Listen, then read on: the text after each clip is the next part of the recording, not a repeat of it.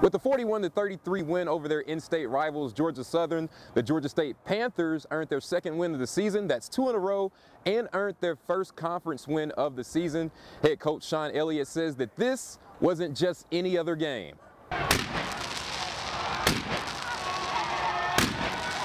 The Panthers' offense was just as explosive as their entrance into Center Parc Stadium on Saturday. GSU racked up 335 rushing yards, including 100-yard games from Jamyest Williams and Tucker Gregg. Williams and Gregg each topped the 100-yard rushing mark for the second straight game as the Panthers defeated the Eagles of Georgia Southern for the third year in a row, improving to 6-3 in the all-time series.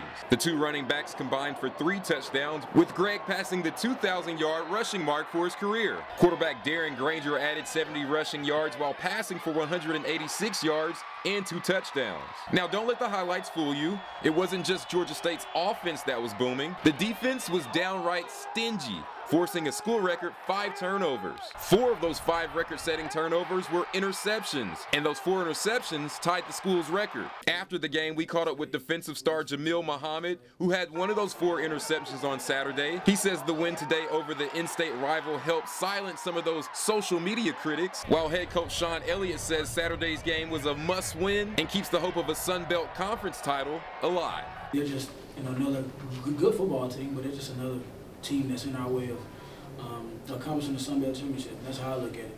The whole antics and all the talking that comes with it. There was some talking that was going on Twitter, but we addressed that today with our play. So. But this is not an ordinary game.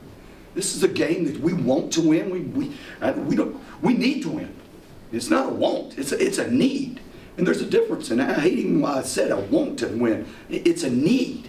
And all that coach speak and stuff and saying it doesn't mean every game's the same. That's bull crap. This game means a lot. It means a lot, and then we prepare like that and we push for it. And I thought it was a great contest. And Panthers head coach Sean Elliott says the team will have off until Tuesday. They won't play again until 2 Wednesdays from now, where they'll travel to Boone, North Carolina, to take on Appalachian State. Reporting at Center Parc Stadium in downtown Atlanta, I'm Ashton Pelham for AP Video Productions.